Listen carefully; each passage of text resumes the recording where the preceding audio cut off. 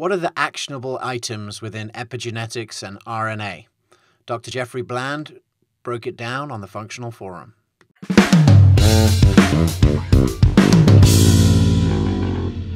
So this other book by Nessa Carey, The Epigenetics Revolution, talks about how genetic expression is controlled by the epigenome and how small RNAs play a role in masking and opening up certain portions of the genome. So if you look at the full genome and you ask, well, how does the, in a chart, how do you divide up the coding versus the non-coding region? So that little blue slice up there, that's the percentage of coding region, right?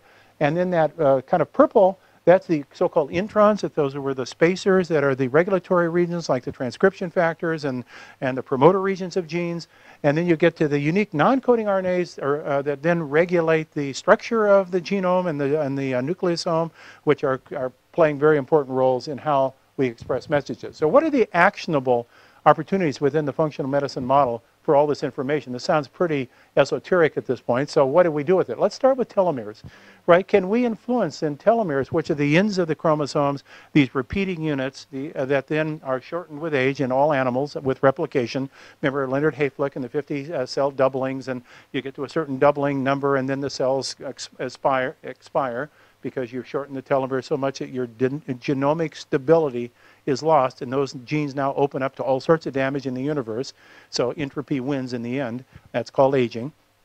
So can you influence then the telomere? And the answer is yes, you can, because we know that healthy lifestyle now we have, with Elizabeth Blackburn's Nobel Prize winning work, we have the ability to measure and the length of telomeres and the telomerase enzyme. So people can say, wow, you mean if you really just do the right things that speaks with harmony to your genes, is you can actually preserve the integrity of the protective ends of your chromosomes, which is akin to reducing biological aging?